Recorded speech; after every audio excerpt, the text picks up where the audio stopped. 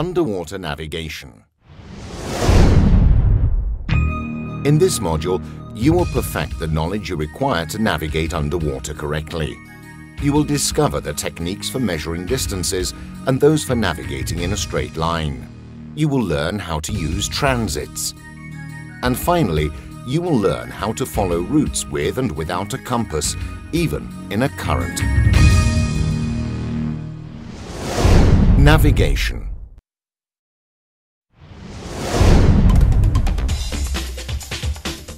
Navigating means following a course while knowing your present position, where you left from, and where you are going. In the water, as in other situations, you may be distracted and not concentrating on the course you are following, and consequently get lost. This happens particularly when we are in an area that is new to us. In fact, the main factors that influence the chances of us getting lost are the limited knowledge of the area and the lack of concentration while following a route. To prevent this happening, we apply techniques that entail the use of special instruments or natural reference points. The combination of these techniques is defined using the term navigation. Knowing your position makes you feel safer and reduces the uneasiness caused by the sensation of finding yourself in an unfamiliar world. Also, establishing the route to follow beforehand reduces the possibility of divers becoming separated. In order to navigate underwater, you need to know three important factors: the distance covered, the direction you are going in, and the depth.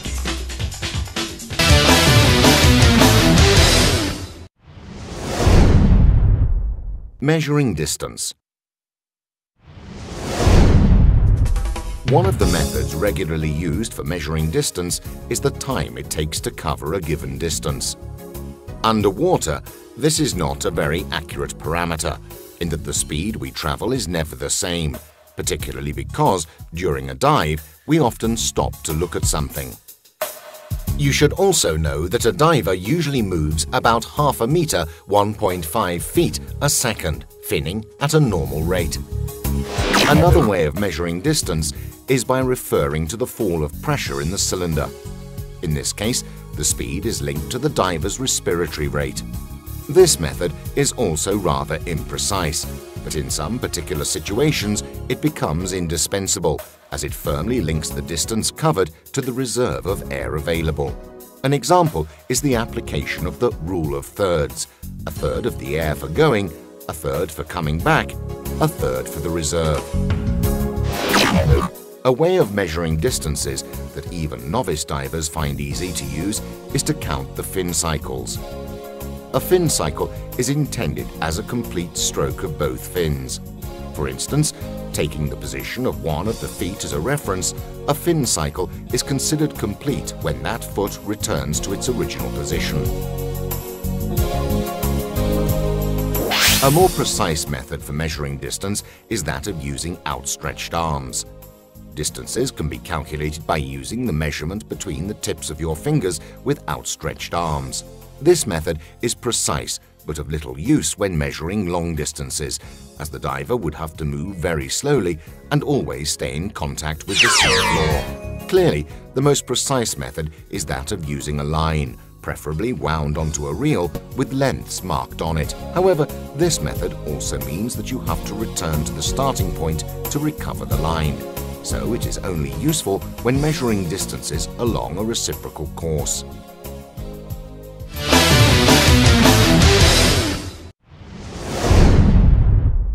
Moving around in the blue. In order to move along in a straight line, even if you haven't got a compass, you can use natural reference points. At first, there may seem to be very few, but with experience, you will be able to recognize various types. Let's analyze the worst scenario. You are swimming at a depth of 5 meters, 15 feet, and returning to the boat, and you cannot see the bottom. What is more, you cannot come to the surface to check that you are heading in the right direction. If the dive is taking place mid-morning or mid-afternoon, you will certainly be able to see the position of the sun through the surface. This is an excellent reference point. Just swim along while keeping the sun in the same position. The rays of sunlight that penetrate the water can also easily be seen in the blue. They are parallel to each other and stay at a constant angle.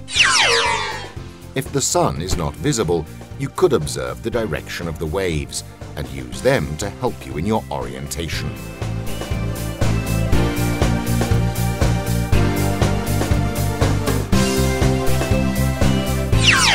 But what about diving at night? In this case, we can use the position of the moon.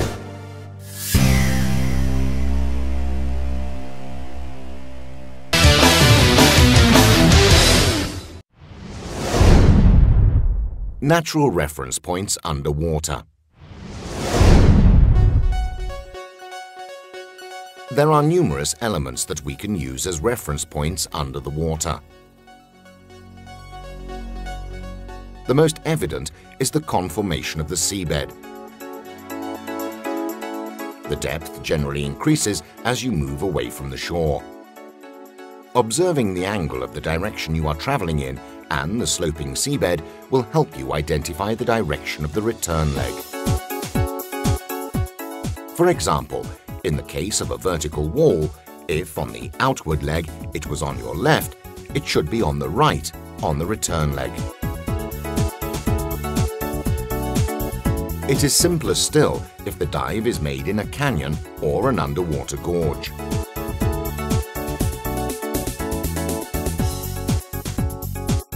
The sea floor is usually strewn with boulders, coral, and benthic formations, alternating with smooth, level areas, and these are all useful as conspicuous points to help establish precise reference points.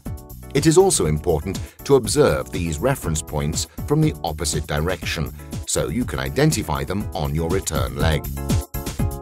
You will discover that the same rock or boulder may look entirely different from the other side, and may not be so easy to recognize.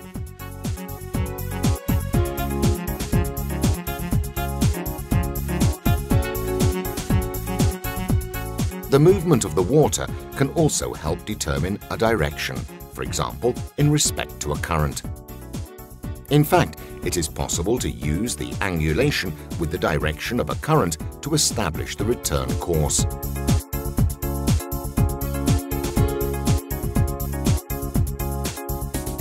But even if there is no current at the time, it can still help you. In fact, many animals exploit the current to get their food more easily and adapt to the dominant currents in the area they inhabit. The large sea fans, for example, always arrange their fans perpendicular to the direction of the dominant current. If in a certain area the fans are all parallel to each other, you can use these to establish a direction of reference even if there is no current. Other movements of the water that can help you navigate in shallow water are the waves and the surf, which in shallow waters always go towards the shore. Waves also cause ripples in the sand. These are parallel to the shore and get closer together as they get nearer the shore.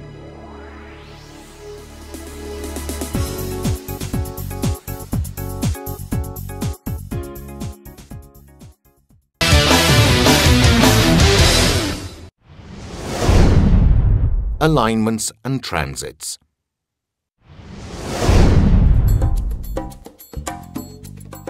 It is possible to use natural conspicuous points to swim in a straight line. To do this, you need to use alignments, meaning several points lined up that give you a certain and accurate direction.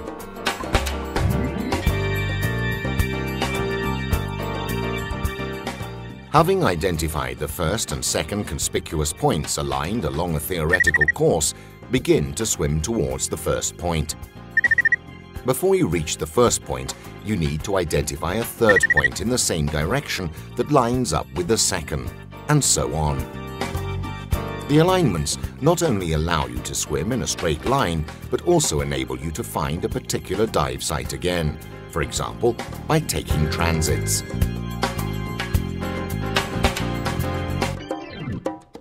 To determine the position of a dive site, just find two alignments in two directions at an angle to each other. It is more accurate when the angle between the two alignments is 90 degrees. Accuracy decreases rapidly as the angle between the two alignments reaches 45 degrees.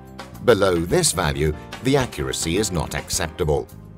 Obviously, the same is true for angles greater than 135 degrees.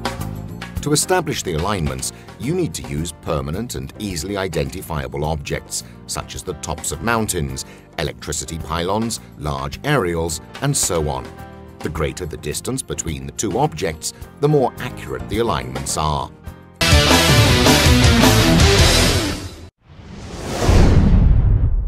Simple routes.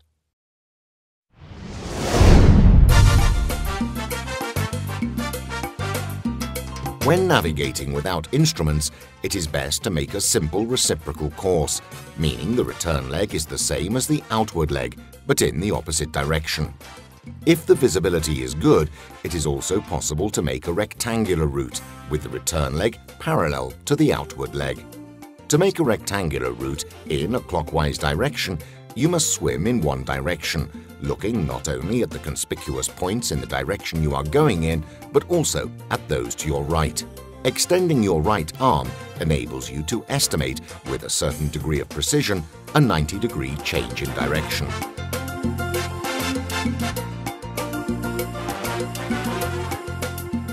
Having completed the first leg, extend your right arm, and looking along it, see a conspicuous point in that direction.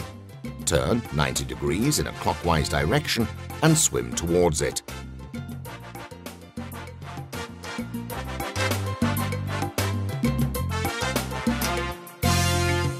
By turning 90 degrees in a clockwise direction once again, you will be facing in the opposite direction of your outward leg, but at a certain distance from it, allowing you to explore new areas. When you turn right, you cover a stretch while still maintaining visual contact with the conspicuous points of your outward leg.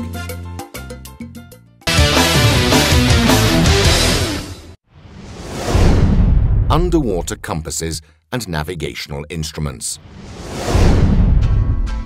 Another technique of underwater navigation, particularly valid in environments with no reference points, consists of using instruments that aid navigation. A compass and a depth gauge enable us to deal with many situations, transforming the anxiety of not knowing into awareness of knowing where you are and the safety of being able to return to your starting point. For example, by just using a depth gauge, it is possible to follow a bathymetric route on a sloping seabed.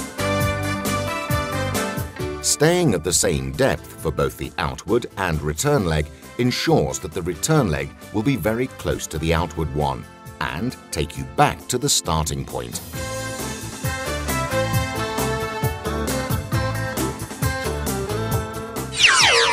Adding a compass enables you to deal with most situations.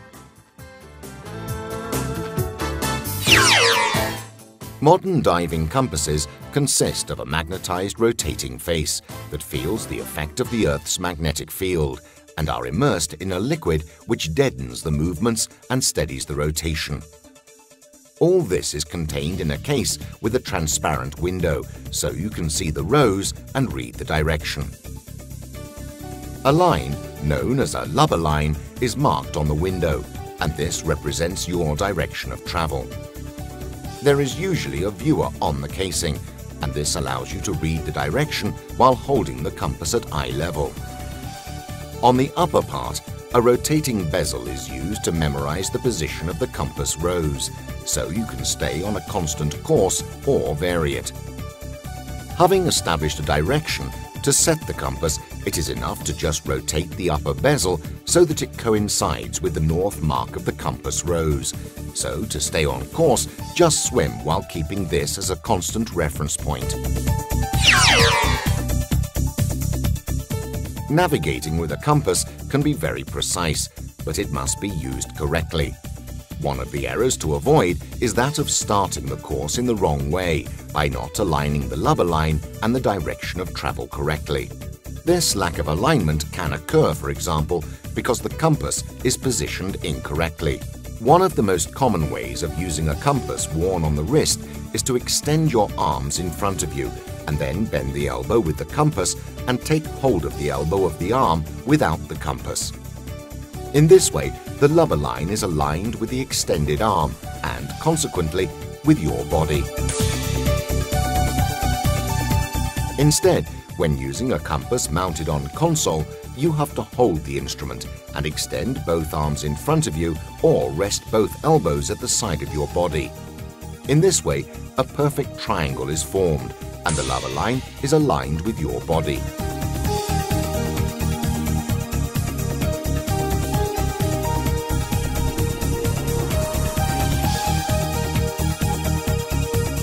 It is possible to use a combination of navigational techniques, combining the use of the compass with natural reference points and the depth gauge. The route is calculated mathematically. To obtain a new heading after each rotation in a clockwise direction, you must add to the previous angle of rotation. On the contrary, you must subtract when turning in an anti-clockwise direction.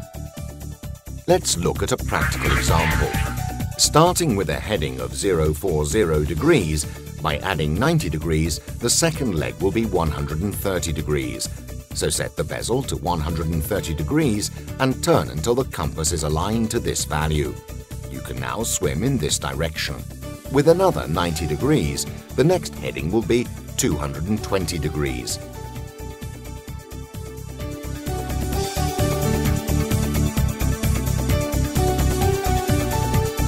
Another 90 degrees gives us a heading of 310 degrees. Repeat the maneuver.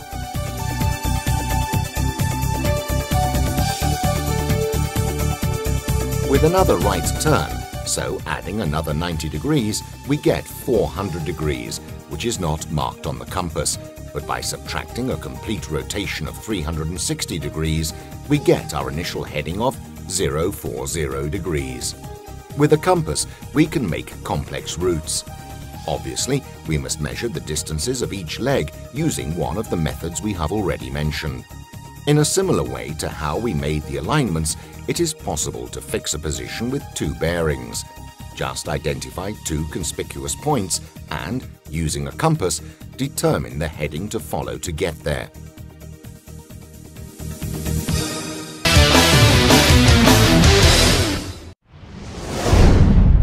Precision of the compass. An expert underwater navigator is able to maintain a precise course to more or less 5 degrees. However, many factors can influence this accuracy. First of all, there is the influence caused by the presence of metallic masses and electrical circuits. If you place a compass near a large metal depth gauge, an electric dive light, or a knife, it could give you a false reading. It is important to establish the distance at which there is no longer interference between the instrument and the compass. Other metallic masses that can also cause the compass to give false readings are cameras, video cameras, and wrecks.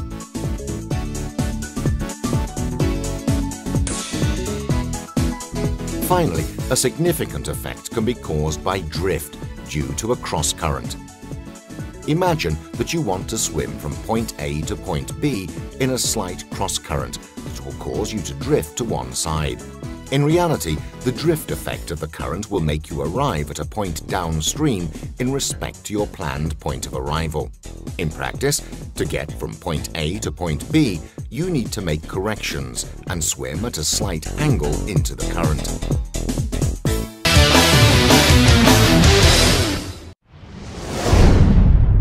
Making the dive. The navigation exercises are quite complex, so it is best to try them out on land before you make the dive. Ideally, the navigator's head should be covered with something, a towel for example, that prevents them seeing anything except the compass. The routes you make are those that you will have to do in the water. The only difference is that the distances will be measured in step cycles rather than fin cycles.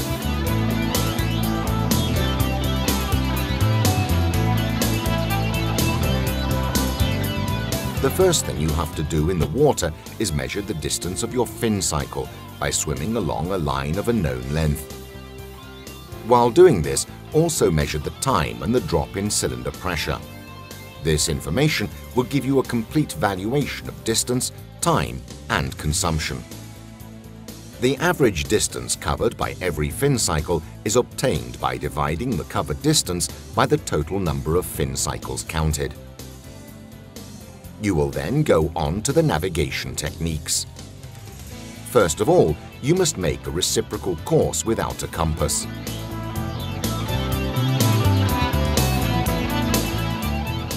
You will then repeat the exercise, obviously in a different direction, using a compass.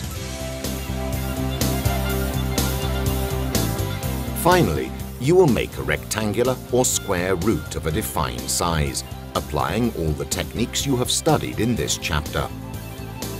Happy diving!